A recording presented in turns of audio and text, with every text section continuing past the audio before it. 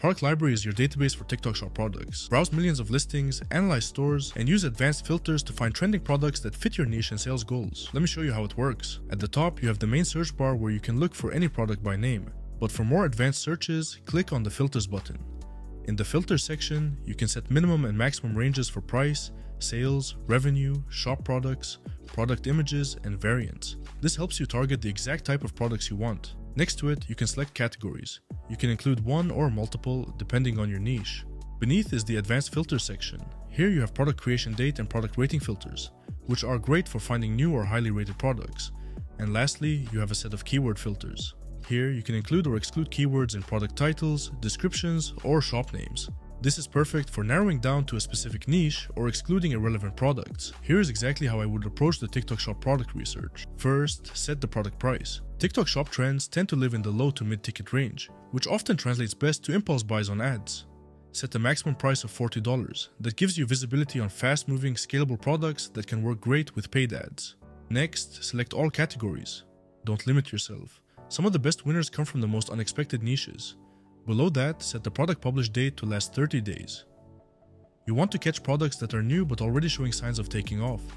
Leave product rating untouched. When you're scouting for early trends, you don't want to miss something just because it hasn't collected enough reviews yet. Now, here's a smart tip. If you want to find high-demanding product types, scroll down to filters by keyword and select title keywords. You'll get a drop-down of preloaded suggestions to choose from. Words like portable, adjustable, professional, and more. Select portable, for example. This will instantly filter your results to show portable products that match all your other criteria.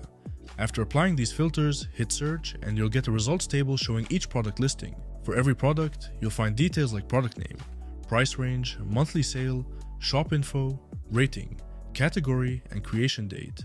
You can also use the sort by option at the top to organize the results by any of those metrics.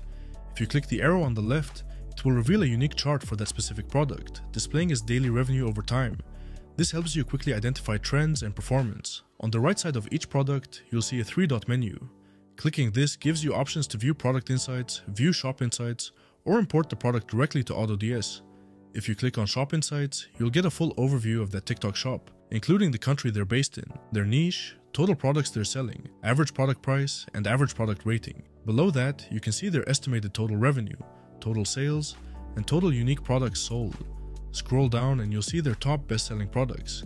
Each one has its own revenue chart and is packed with valuable insights, just like the ones I showed earlier. And that's how Product Library helps you discover winning products and analyze top-performing TikTok Shop stores. If you have any questions, feel free to reach out.